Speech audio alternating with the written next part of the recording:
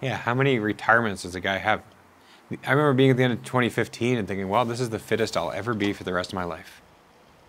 It is nice to be able to continue to see this up-down trend and to toy with that trend and not just give up cycling cold turkey. I mean, I stopped racing then because I wanted to continue to love riding my bike, and I still love riding my bike, and it's such a gift to have that opportunity.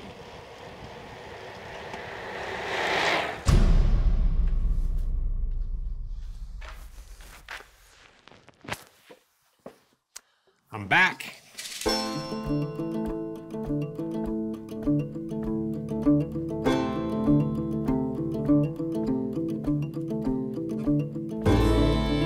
The 2024 plans are to take the same level of seriousness that I used in the World Tour and bring that to contemporary gravel.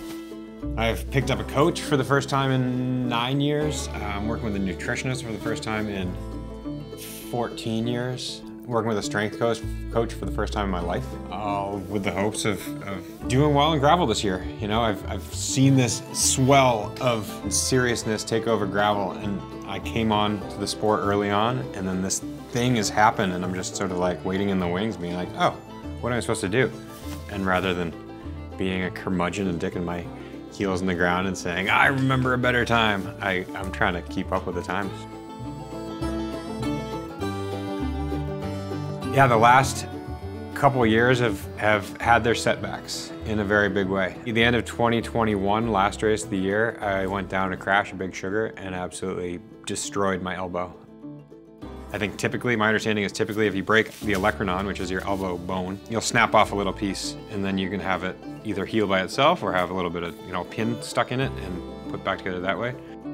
In mine, I had 16 pieces of hardware that have been living there for 2 years. I was struggling with it and I was dealing with the pain. I just thought, okay, well, people live in chronic pain and I could put up with this month after month. The pain was still there, it wasn't getting better, it wasn't getting worse, just like, this is a thing. And I saw the original surgeon and he was wary about having the hardware removed. I ended up talking to a second opinion, and that doc said, oh man, I can remove the hardware, give you more range of motion, reduce pain, and I said, sign me up for that.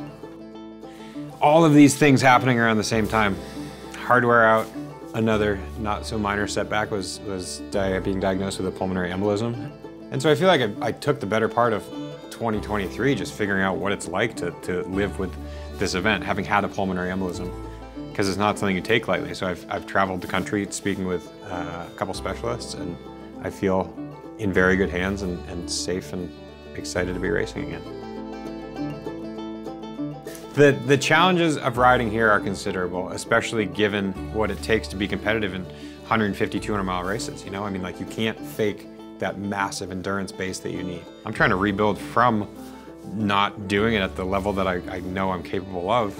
In working with the coach, it's huge hours. I mean, especially when it's cold and freezing and snowy and just in every way not the climate that you would affiliate with logging massive hours. There are plenty of days I go out for a 2, 3, 4-hour ride. I'm like, I guarantee I'm the only person riding in Vermont today. This is a different kind of work.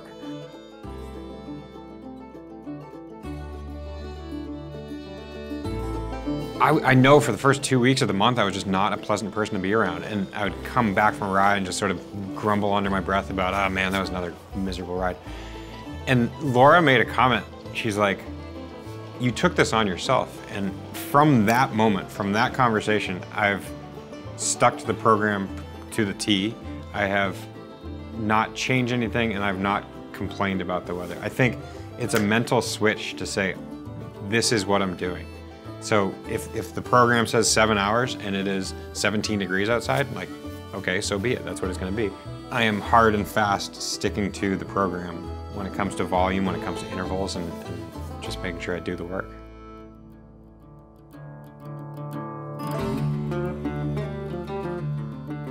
This winter's been interesting. It has been a complete mix of everything. It's been warm, it has been frigid, it has been snowy, it has been bone dry.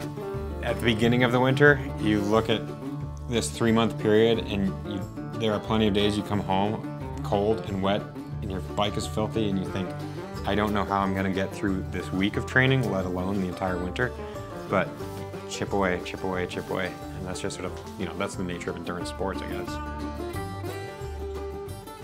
One of the perks of living in Vermont is there are so many gravel roads. In the winter, you avoid gravel roads, and you would avoid dirt roads because they have become something of a bog. It's just mud, it's filthy.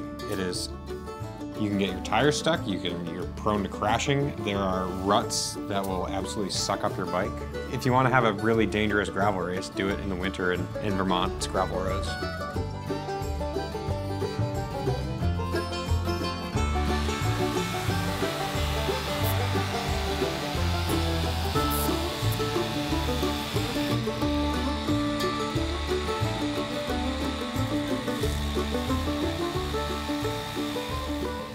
Aiming for 6 hours, largely an endurance ride, a couple of sprints scattered throughout the ride.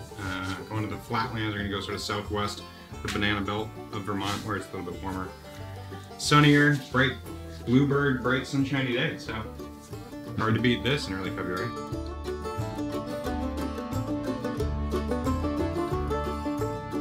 $111 miles. 20 miles an hour, 46-degree average. Man, can't beat that.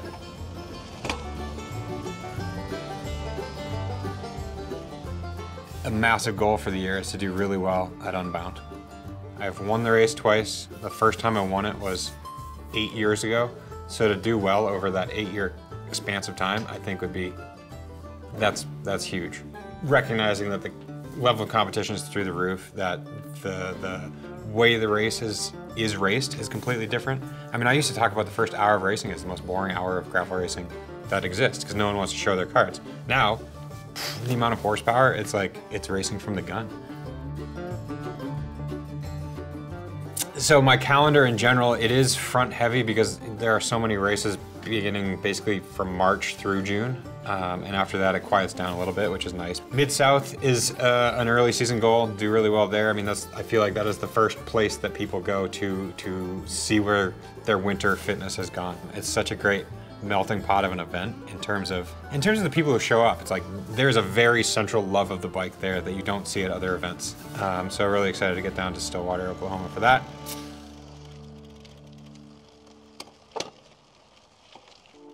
I mean, I remember when I first posed it to social media, I said, hey, this is this thing that I'm going to be doing. I heard from a lot of my contemporaries. I think they appreciate the peacefulness of it, the throwback in time that I'm allowing myself to do and that I'm allowed to do. I mean, another huge reason that I'm doing this is I feel like I'm doing a disservice to this position I'm in unless I embrace the support of the industry that I have and the ability to go to events and throw myself at the sport. You know, there are a lot of people who would give their left leg for this kind of opportunity. So, you know, I still love riding, I love competing, I love the process. I think I like the process more than anything. So, like, the midst of what I'm in right now, it doesn't make sense to complain about the weather and complain about the wind being bad. It's like, this is it. This is why I'm in it. This is fun. I had a great conversation with a sponsor just yesterday about what does one deliver? And this is somebody who oversees World Tour teams as much as they see individuals, as much as they see small teams. And results are gonna go like this for every team. A team might do well one year, they might do poorly the next year, and it's the whole storytelling piece, right? I mean, like, if I come away with this not having told an interesting story, that is where I've somehow failed. I think I'll come out of this winter with a tremendous appreciation for the time I used to have. I mean, I raced as a professional road cyclist, as a single guy with no kids, and now the juggle is very real. It presents its challenges, but it's really fun to have the kids at home and have the support from Laura at home. And instead of going out, hey, Dad's going for a bike ride, Laura says, Dad's going to work today. I'm just like in such a privileged position to be doing this. I'm lucky.